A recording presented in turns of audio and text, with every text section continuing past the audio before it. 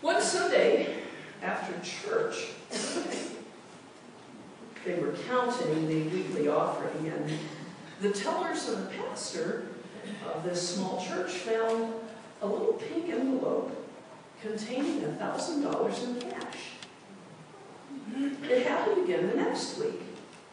So the following Sunday, the pastor watched as the offering was being gathered and saw an elderly woman put that distinctive pink envelope in the plate. This went on for a couple of weeks, and finally the pastor, a little nosier than I am, overcome by curiosity, approached her and said, "Ma'am, I couldn't help but notice that you have been putting $1,000 a week in the offering plates." "Well, yes," she said. "Every week my son sends me some money, and I give part of it to the church." Pastor replied, "Well, that's wonderful, but $1,000, that's substantial. Are you sure you can afford that? How much does he send you?" "Well," she said, "he sends me $10,000 a week." "Wow." The pastor said, "Your son is very successful. What does he do for a living?" "Oh, he's a veterinarian," she answered. "Honorable profession," the pastor said, "but I had no idea they made that kind of money. Where is his practice?" "Oh," the woman answered proudly, "in Nevada. He has 2 cat houses, one in Vegas and one in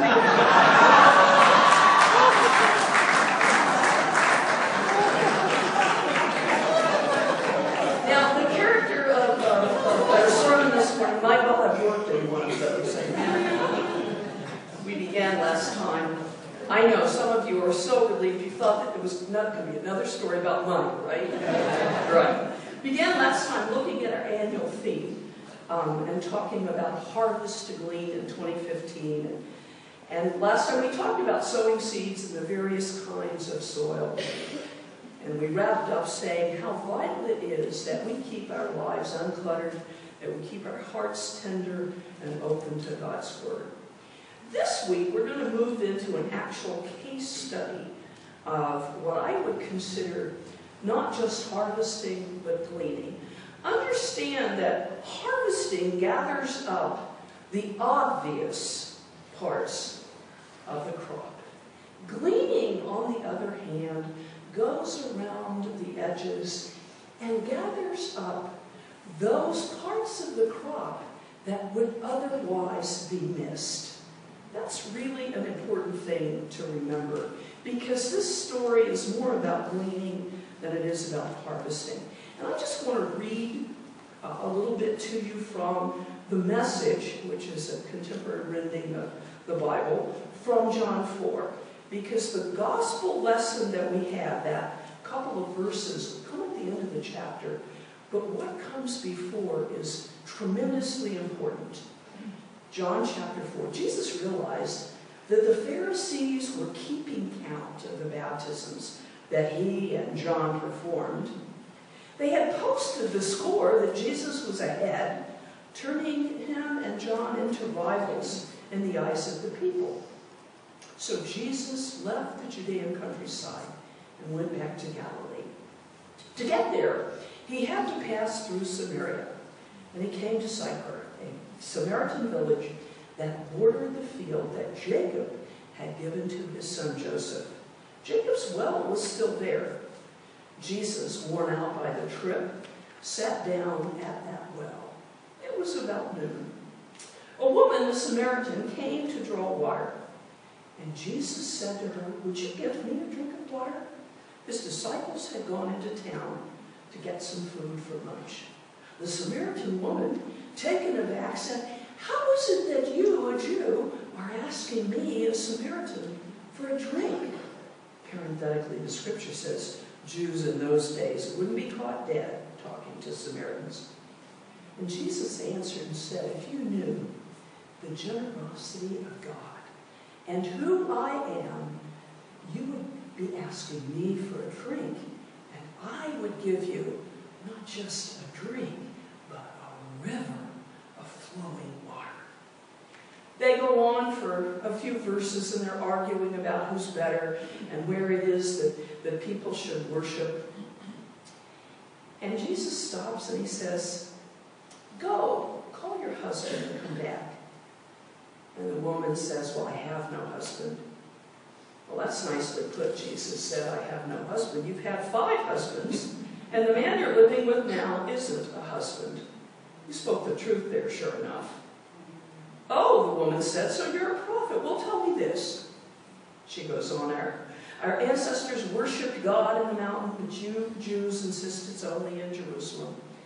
And Jesus, at that time, gave her the truth that is so compelling for all of us.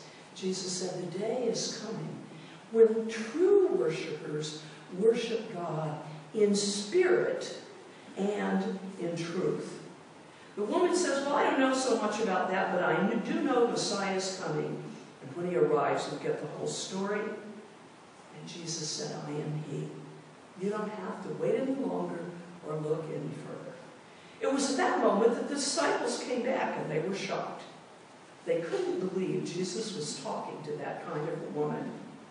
No one said what they were thinking, but their faces showed it. The woman took the hint and left. In her confusion, she left the water pot behind.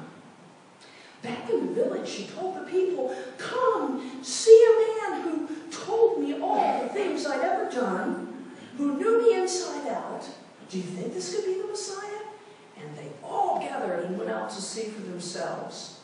In the meantime, the disciples pressed Jesus, "Rabbi, eat, aren't you hungry?" And he told them, "I have food to eat that you know nothing about." The disciples, of course, taking it literally, thought somebody gave them lunch. And he said, "The food that keeps me going is doing the will of the one who sent me and completing the work God asked me to do." Then comes this verse. As you look around right now, wouldn't you say that it's about 4 months till it will be time for the harvest? Well, I'm telling you, he said, open your eyes and take a good look at what's right in front of you. These Samaritan fields are ripe. It's harvest time. Now, I love several things about that story, and I want to talk about it in that context. It opens with the religious leaders doing what they like to do, and that's setting up competition. What ministry's bigger? What ministry's better? Which ministry has more conversions, more baptisms? Who has the biggest and best facilities? And when rivalry shows up in the body of Christ, Jesus leaves.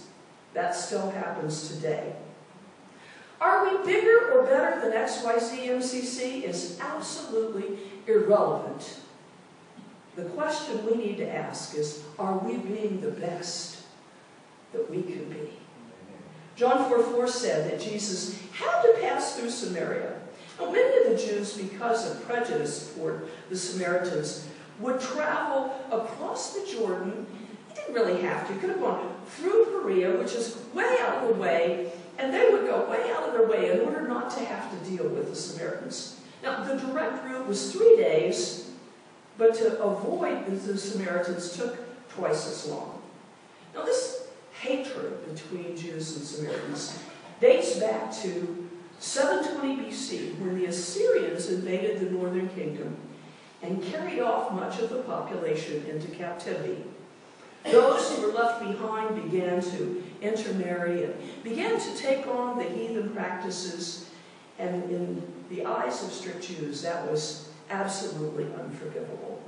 But Jesus goes through that so-called enemy territory to keep a chance appointment. It was noon. In his humanity, he was hot and tired, hungry and thirsty.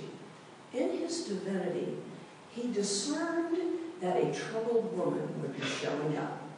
He sits down by the well and sends his disciples off to town to buy some food. And by the way, you know that something has already begun to be transformed in their lives, that they'd be willing to go do business with Samaritans.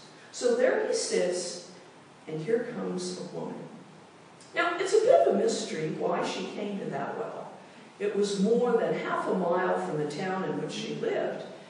My guess is that she was probably so much of an outcast that the other women of the village had shunned her and driven her away. Jesus takes the initiative and speaks first. "Give me a drink." Well, she reels in astonishment. "How is it that you, being a Jew, even talk to me?" And the dialogue between them ensues. Let me just tell you something about the stories, the accounts you read in the Bible. They're often like minutes of a meeting. You know, minutes cover hours of a meeting. And so there was probably more dialogue than we have. John has chosen to highlight what we need to know. The woman notices that Jesus doesn't have anything to draw with, and that the well is deep. He comes back offering her living water, and she says yes. He says, "Go get your husband." Oops. She says, "I don't have a husband." And he says, "You've had 5. And the person, the guy you're living with now, isn't a husband either." Then in verse 24, Jesus imparts to her that God is spirit, and that the day is now, will come, he says, and it is now, where we worship God in spirit and in truth. I will tell you that for a chunk of my life, I would go to churches where I could worship in spirit, but I didn't really worship in truth. If you've ever been to a church where you're sitting there praying that the pastor doesn't get off on some tirade on Leviticus, or David and Jonathan, or Ruth and Naomi, or Deuteronomy, or Timothy, or Corinthians, or Romans 1. There are lots of churches where we could theoretically worship in spirit. They're what I call check your lifestyle at the door churches. And you go in and you worship in spirit, but not in truth. Not until 1968 did a church arise where we can come integrated, fully being who we are, where we can worship not just in spirit, but in spirit and in truth. And that is what Jesus first told this outcast woman. The woman runs back, and by the way, the disciples come back, and the scripture, my translation, says they marveled that he was talking to this woman. But there's a hint in the original text that the disapproval was obvious. You know, sometimes you don't need to say a word. People can feel it. And she felt it. But she didn't let it stop her, because the scripture says she runs back to town. She gathers up all of her exes and more, and she says, "Come on out here and see someone who has told me everything I've ever done." But what's important is there was no condemnation. It was simply a matter of someone knowing her inside and out, knowing all the secrets of her life, knowing her darkest, deepest closet issues, and inviting her to have living water and to worship in spirit and in truth anyway. So we might call her the first evangelist. They went out there to meet Jesus, and the whole town found salvation. When the disciples started asking Jesus about eating, he said, "My food is to do the will of God and to finish the work God gave me to do." And then the famous harvest verse. So this is the context. What can we learn from this account about gleaning harvests? Number 1, gleaning harvests happen in unexpected places. Sometimes we will end up somewhere unusual, somewhere out of the ordinary. Sometimes our paths will take a detour, often out of their comfort zone. Certainly for the disciples, but not for Jesus. This was out of their comfort zone. A place they never expected to be, and a place that once they were there, they did not expect any response. Secondly, there are people or person you think might never be interested in the good news of God's unconditional love. Please never rule out anybody. I mean, can you imagine sharing the good news to someone like Saul of Tarsus, who became Paul the Apostle? We sometimes think, oh, they wouldn't care, they wouldn't be interested, they've got it all together. But I really want you to get this. I want you to think about the barriers that Jesus broke down. First, here was a woman that was despised by his entire culture and religion. Jesus had grown up hating Samaritans. As far back as he could remember, they were to be avoided at all costs. The chasm between we the Jews and they the Samaritans, the us and thems, the chasm was huge, it was well established, virtually uncrossable. She was one of those people. So then she was a woman. The strict rabbis made it forbidden to even greet a woman in public. A rabbi could not even greet or speak to his own wife, sister, or daughter in public.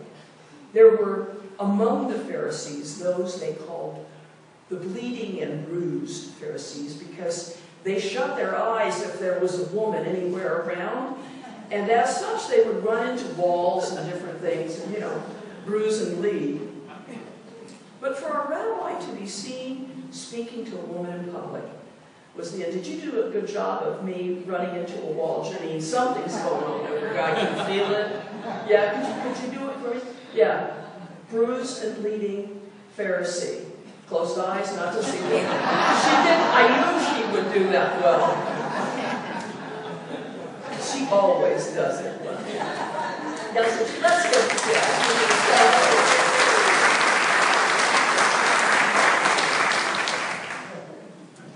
For a rabbi to speak to a woman was the end of his reputation, and yet, that didn't stop Jesus. The third barrier was this was not just any woman. This was one of notorious character. No decent man, let alone a rabbi, would have been seen in her company or even exchanging a word with her. And yet, that didn't stop Jesus. To the Jews who were part of this amazing story, this was almost unfathomable. Here was the Son of God, tired and weary and thirsty. Here was the holiest of men, taking time to listen with compassion to this woman's story.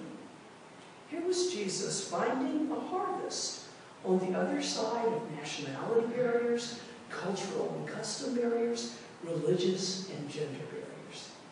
Here is Jesus sharing the good news of God's unconditional love to a woman of ill repute, a woman with a scarlet past, a woman, someone who, like some of us, had not managed her love life very well. Obviously, Jesus knew it.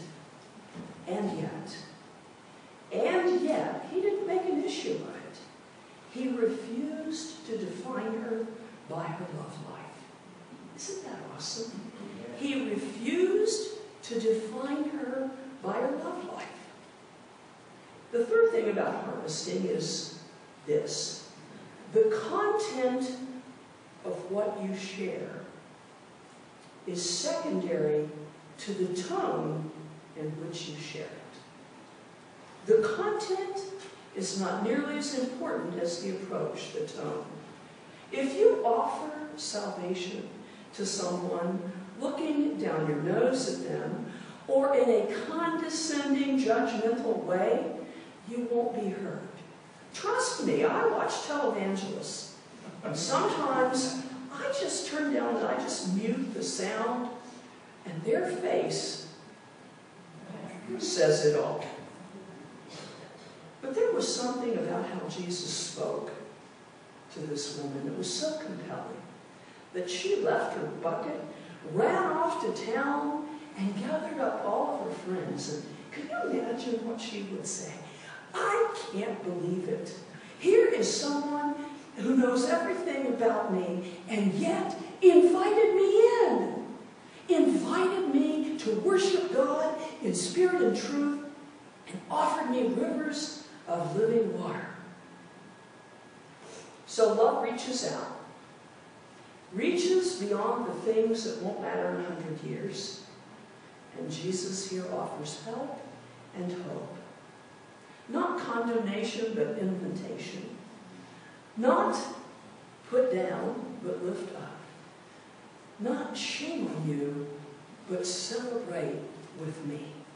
This woman, this Samaritan, pretty loose-living gal, especially in that time and place. Many failed relationships. I bet she had a list of ex-lovers that could put some of us to shame. Amen?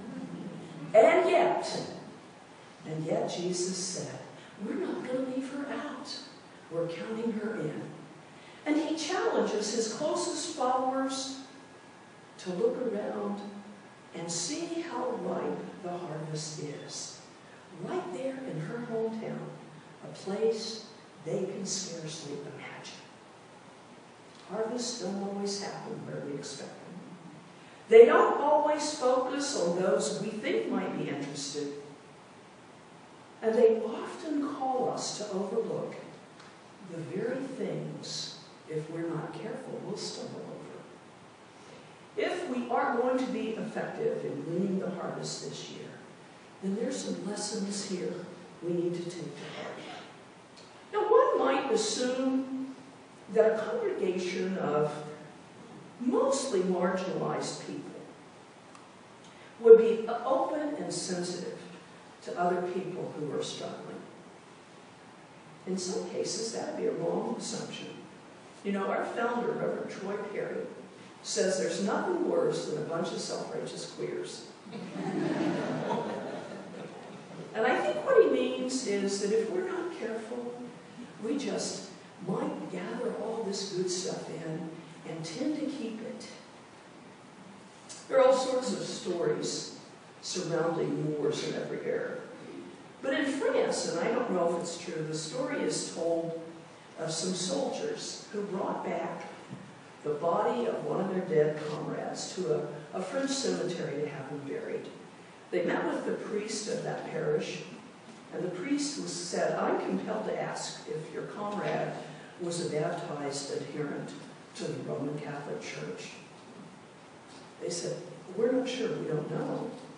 And the priest said, well, in that case, I can't let you bury him here in our churchyard. So the soldiers left with sadness and took the body of their friend and buried him right outside the fence. The next day, they got up and came with some flowers to decorate the grave and to check on it. And they looked and they looked and they looked and they couldn't find it. There was no trace of freshly dug soil. They were a little bit bewildered and dismayed and almost ready to leave when the priest came out and called to them. He told them that all night he'd been troubled by his refusal to let them bury their friend in the yard. So in the wee hours of the morning, he got up, and with his own hands, he had moved the fence. That's what Jesus did in his time of harvest.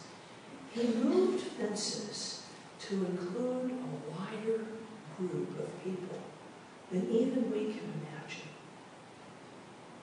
As his followers today, he's asking you to do the same thing.